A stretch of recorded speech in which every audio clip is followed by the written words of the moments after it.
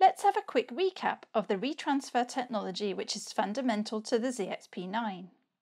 There are two stages.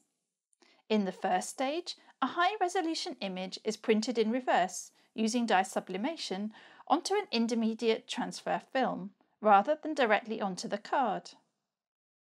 In the second, the image, together with the entire film, is transferred onto the surface of the card using heat and pressure.